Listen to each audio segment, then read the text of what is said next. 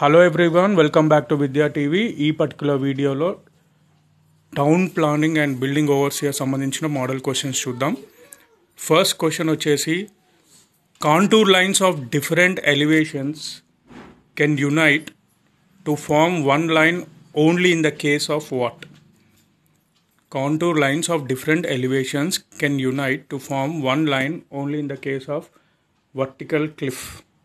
Option A, vertical cliff. Next question.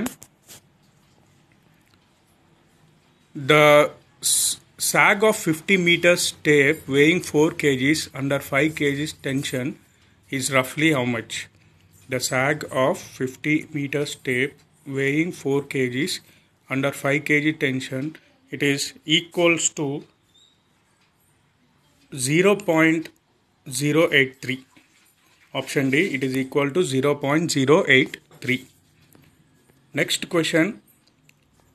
If the length of transition curve is to be introduced between a straight and circular curve of radius 500 meters is 90 meters, the maximum perpendicular offset for the transition curve is how much? The maximum perpendicular offset for the transition curve is how much? By using the formula of perpendicular offset, answer is we get it as 2.7 meters. Answer is option C, 2.7 meters. Next one, the longitudinal section of the surface of the bubble tube is what? The longitudinal section of the surface of the bubble tube is circular. Option B, it is circular. Next question.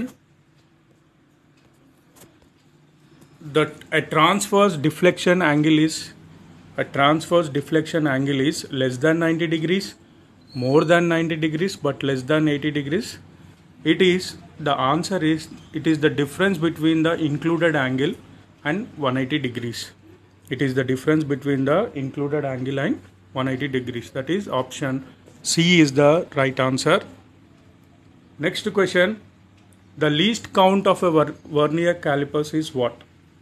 The least count of a vernier calipers is value of one division of primary scale divided by total number of divisions of vernier scale. That is option B, value of one division of primary scale by divided by the total number of divisions of the vernier scale. That is option B is the right answer. Next question. The slope of correction may be ignored if the slope of the ground is less than 3 degrees to the slope of the ground is say 1 in 19 or both A and B. The answer is the slope correction may be ignored if both A and B, the slope of the ground is less than 3 or to slope of the ground is 1 in 19. So option C is the right answer. Next question. The tangent to the liquid surface in a level of tube is parallel to the axis of level tube at. The tangent to the liquid surface in a level tube is parallel to the axis of the level tube at the midpoint of the bubble. Is parallel to the axis of the level tube at midpoint of the bubble. That is option C is the right answer.